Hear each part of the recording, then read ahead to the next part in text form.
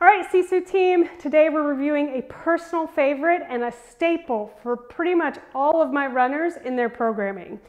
It's going to be the Farmer's Carry March. You're going to want 2 kettlebells or 2 dumbbells. Either way is fine. I find kettlebells a little easier to grip. My dumbbell handles are a little bit wider and fatter, which makes it harder to carry.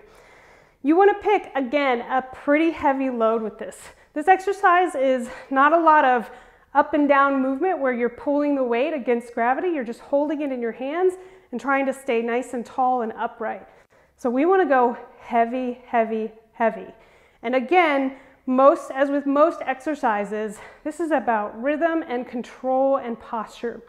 So what I'm going to do is I'm going to demonstrate and kind of move forward this way, and then I'll move off to the side and demonstrate moving across this way. With a loaded carry exercise, usually we're moving across a room, so you're going to want some space to be able to do this. You're going to grab the kettlebells, 1 in each hand.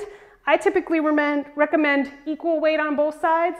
You can certainly have asymmetrical weight and challenge yourself that way. That would be fine.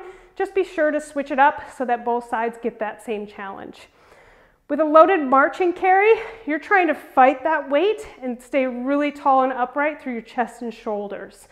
As you march, you're going to pause in the march position, really soft landing moving forward.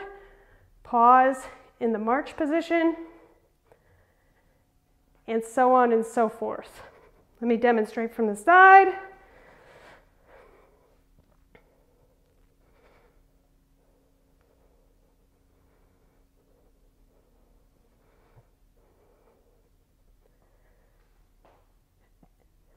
We're really working to keep those weights still.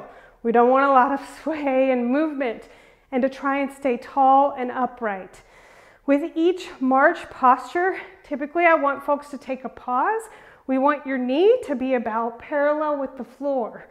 Toe flexed towards your nose as well, so everything's involved there.